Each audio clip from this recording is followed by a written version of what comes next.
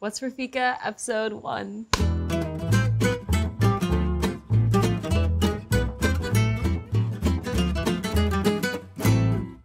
Hey everyone, my name is Nea Arentzen and I work here at Food52 in the test kitchen as a recipe developer and a content creator, which is why I'm here hosting this brand new series called What's for Fika that me, my producer Monique, and so many other people have been working so hard to get going. I originally thought of this idea because I'm from Sweden and I just love fika. If you're unfamiliar with fika, it's pretty much like an organized snack time around 11 a.m. and also around 3 p.m. Usually you have it with your friends, your family, your coworkers, really whoever you're around at the time. And throughout the series, you're hopefully gonna learn a little bit more about what fika is all about, and I'm gonna teach you how to make both traditional and non-traditional Swedish recipes. And today we're gonna start off strong with a recipe that I feel like so many of my friends at least are very familiar with here, and make cardamom buns.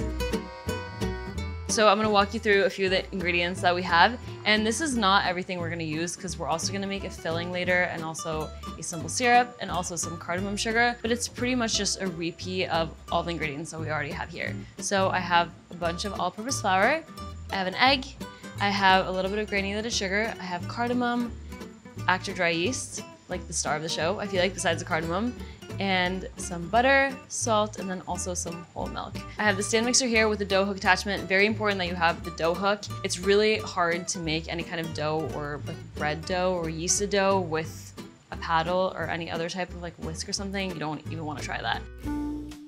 First thing I'm gonna do is actually heat up the milk. So I have whole milk here. I've actually read that some people use skim milk in cardamom buns. I feel like I might need to fact check that, but that's okay. Wait. Would that be bad? No, I don't think so. No, I feel like that's right. I feel like I was reading so many recipes before I developed this, so I feel like there's so much random information in my head right now. But I'm gonna heat this also with the sugar as well. I'm gonna heat this up until it's about 97, 98 degrees Fahrenheit. It should be about body temperature. It's really important that you don't let the milk get too hot because then it's gonna kill the yeast and then you're not gonna get any rise of the dough, and then, yeah, that just sucks. I've definitely done that. Just in case, you could, if you don't have a thermometer, you could just use your fingers and you could kind of feel it and see if it feels like body temperature. But if not, if you have one of these, you can just use it and double check. It's still only at like 73. So this is active dry yeast. If you have instant yeast too, that's also totally fine. Usually it's about a 1-to-1 ratio. The only difference is that with instant yeast, you don't actually have to activate it, so you could just add all the ingredients to the bowl at once. Even when I use instant yeast, I usually tend to activate it just in case. If you don't want to, just make sure that the milk isn't too cold because, I don't know, I feel like you at least want to use room temperature milk in that case. So usually the weight of the yeast is about 1 to 2% of the weight of the flour.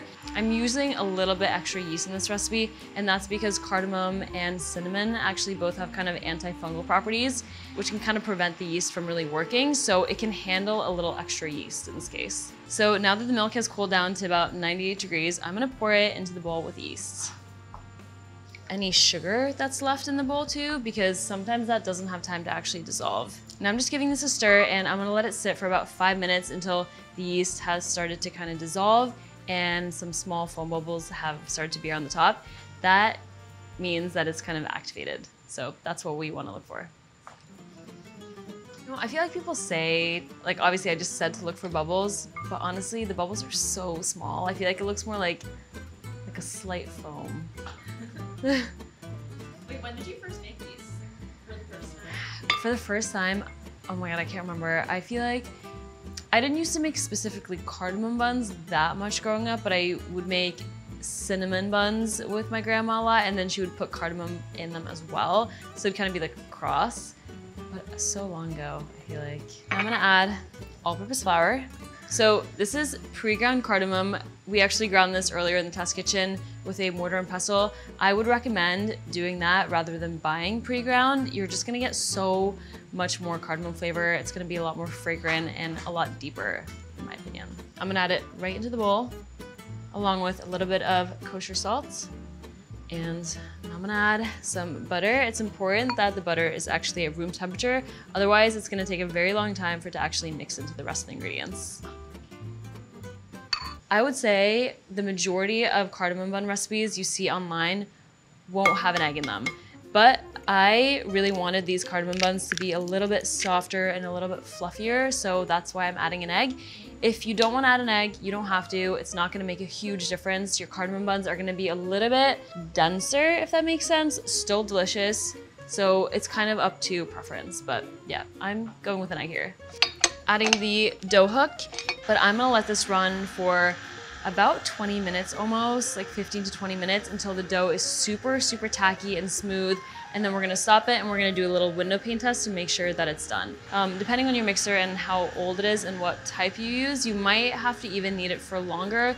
You might also only have to need it for 10 minutes. So kind of like assess your mixer and just check it after 10. And if you have to keep going, then just keep going.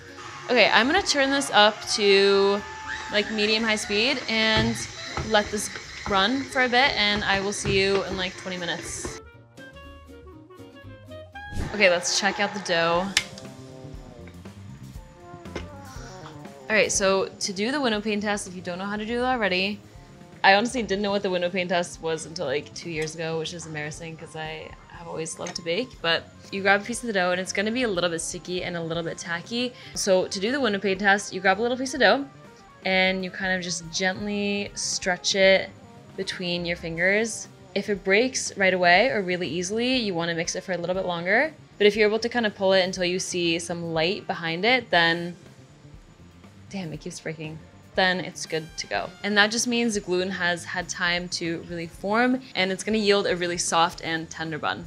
I'll grab some plastic wrap. Don't mind me. Can I bring this up? So I'm gonna add plastic wrap here. You can add a kitchen towel, but I like to use plastic wrap because I find that it doesn't leave a kind of like skin on the dough after it's risen. Sometimes if you just add a towel, it can almost dry out the dough. It's so annoying when you're trying to knead it back together and you have like a skin that you have to try to incorporate. So this is gonna help it from drying out. And I also love to see how sometimes after it's risen, you almost get this like bubble on top. So I'm gonna put this aside to rest, and in the meantime, I'm gonna make the filling, which is gonna be a butter sugar filling and also a cardamom sugar, which is gonna be really good. Now I'm gonna make the filling, and the filling is pretty much two parts. So there's a cardamom sugar, and then there's also a butter sugar mixture. I do this because I feel like it's the traditional way to do it. I saw a lot of videos online doing it. Fabrique, my favorite bakery in New York City, does it this way. And it also just adds like an extra layer of sweetness to the buns. So here I have some very softened butter, a decent amount of granulated white sugar. You want it to be pretty soft because I'm gonna go in with a spatula and just mix it up. And you know what, as I'm saying that, I'm realizing this could be a little bit softer, but that's okay. The softer the butter is, the easier it's gonna be to mix. I'm gonna add a little bit of vanilla as well, and a generous pinch of salt because this is unsalted butter. If I was in Sweden, I would be using vanilla sugar, which is pretty much like powdered sugar with vanilla bean in it. And it's the most common form of vanilla in Sweden. Every time I go back, I try to bring some home. And actually my aunt and my grandma were just visiting me in New York a few weeks ago and they did bring me some. And I kept looking at it all week being like, I'm gonna bring it in for the video. And then I just completely forgot, of course, but maybe next time.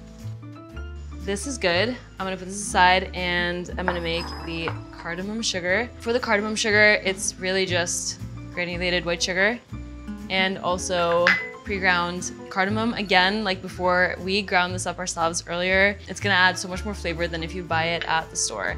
And now I'm just gonna go in and kind of rub it between my hands. And this is just gonna kind of infuse the sugar with the cardamom. Kind of like when you make like a zesty sugar, it's kind of doing the same thing. It's just bringing out even more of that flavor. The cardamom smells so strong, but very nice. You can see here that there are some bigger pieces, and I really like that because then, not that you get like a crunch when you bite into the cardamom bun, but there's some kind of like texture variation, which is nice. Now that the fillings are done, we're gonna move on to actually assembling the buns, which is the best part in my opinion. So here is the proof dough. I actually have a swap that we made because it was just gonna take too long otherwise. But you can see it's very well risen And I love that there are different kind of sizes of the cardamom seeds. And then I actually also gathered a few more things that we're gonna need. So obviously I have the fillings, and then I have an egg wash, and then rolling pin, obviously we need that. Some parchment paper, a offset spatula to spread the filling out, and then a ruler and this little fancy looking pizza slicer. I'm gonna start off by just lightly dusting this work surface. And because the dough is pretty sticky and tacky, it's totally fine to be adding a bit more flour here too. And I'm gonna pat it into kind of a rectangle to start. Now I'm gonna roll it into a rectangle. That's when you're rolling dough out like this, it kind of automatically wants to turn into an oval. So I like to go into the corners and kind of pull like this to stretch it out.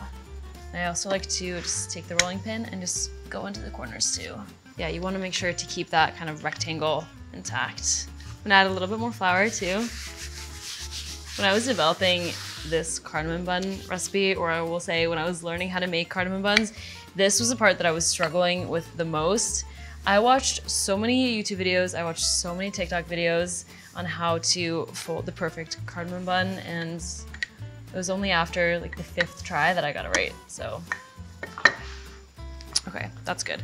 Now I'm gonna go in with the butter sugar mixture, and I'm just gonna spread the sugar butter all over, kind of out into the corners. It can be kind of tedious, but really make sure that you're getting it all the way to the edge. Now I'm gonna sprinkle over the cardamom sugar, and I'm gonna make sure to save a little bit for later because I'm gonna use some of it to sprinkle on top right before serving. So I'm just gonna take a generous amount and just sprinkle it all over. So the next step, this is very important, and this is another thing I was doing wrong in the beginning.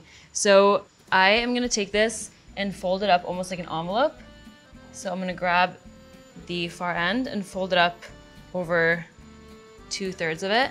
And then I'm gonna take this end and fold it up over again. And now you can see it's a pretty thick layer. So I'm gonna sprinkle it with a little bit more flour, and I'm gonna go back in with a rolling pin, and I'm gonna kind of press and roll it out until it's pretty much 14 inches wide. Now you are gonna wanna cut them into pretty much 1 inch thick lengths. This part is really satisfying to me.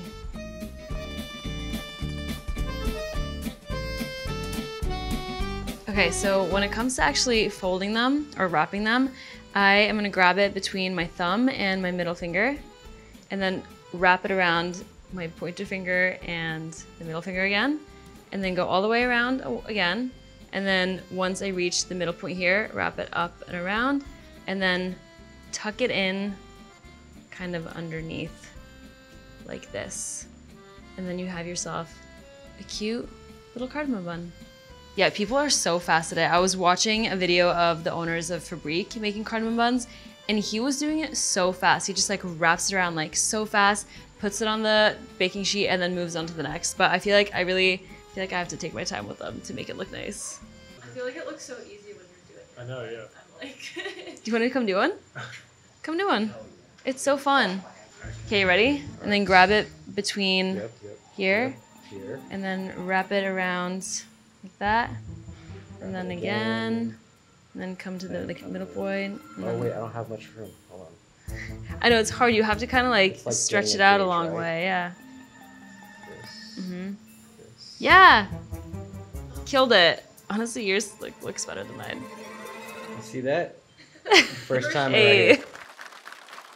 There are also a lot of other ways you could fold them. I would say this is probably the most traditional way, or the way that you'll see most bakeries do them. You could do a little braid. You could also do almost like a twirl and then wrap it around, kind of like a snail, I guess. But I think this is my favorite way. My fingers are definitely getting a little buttery now. So I'm gonna let these proof for about half an hour. They're not gonna double in size. They just haven't been when I've been making them, and that's totally fine. They turn out great. So I'm just gonna cover them with a clean kitchen towel, and I'll be back to put these in the oven in about half an hour. These have sat for about 25 minutes, 30 minutes, and you know, obviously there's not a huge change, but you can kind of tell if you kind of do a little indent. If it stays, which it's pretty much staying, then they are ready to go in the oven. I am now gonna go in with the egg wash, and this is just egg and a little bit of water. Sometimes, honestly, most of the time when I'm baking buns, I use an egg yolk and cream or an egg yolk and milk, and that kind of adds an extra glossiness, but it also tends to make the baked good a little bit darker. And I don't want these to get too dark because I'm also gonna finish them with a simple syrup and cardamom sugar. So I just want them to be a nice like golden brown color. So I am just doing a simple egg and water. All right, so I've preheated the oven to 400 degrees Fahrenheit. And the great thing about these is they only have to bake for about 12 minutes until they're nice and golden brown and slightly puffed. And then all that's left to do is do the finishing touches. So we'll see you in 12 minutes.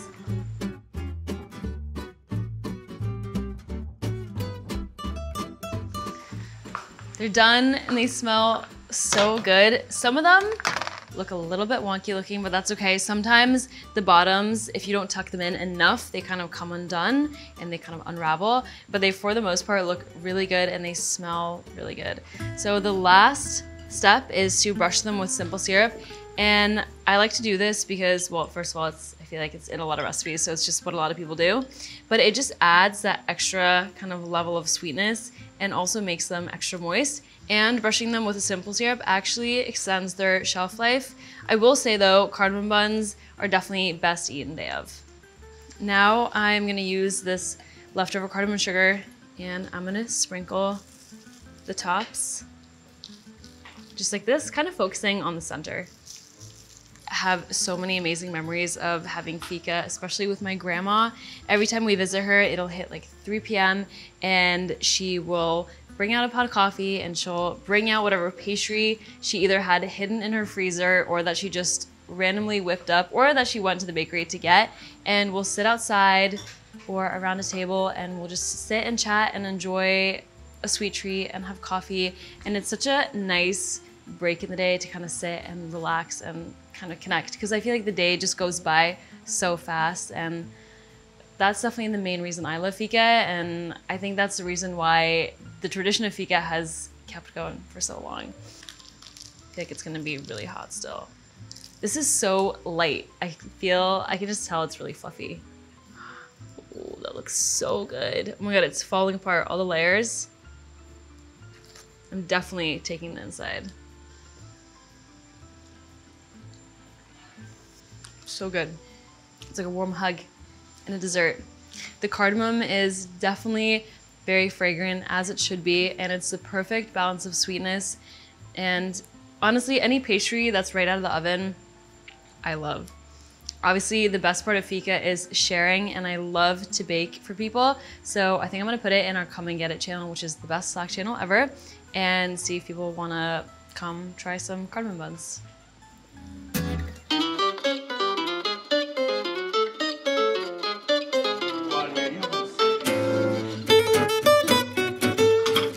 Wait, so what happens during fika? Do we gossip? Yeah, we do. Okay. We do gossip. Sign me up. We do. That's amazing. Thanks. Yeah, if you like these, I'm actually very happy with these ones. They turned out really fluffy. They're a little soft in the middle, but like a cinnamon roll. Yeah, I love this sauce. So good. You guys have seen They smell the... so good. Thanks. Yeah, you guys have seen the worst. get that They midsection started right out there. as like little nubs, I feel like. That's right. No, this is actually perfect. Thanks, guys. Perfect cardamom. I could live for like a week straight off of this. Like only this. Honestly, I think like if I could choose a pastry, it would be a cardamom bun Yeah. to have. Where's the Look at recipe? this. Tam, that's so funny you ask, because if you're at home and you're watching this and you want to make the recipe, you can find it down below in the description. It's linked, and if you make these, which I highly recommend you do, please let me know, and I will see you in the next video for What's for Fika.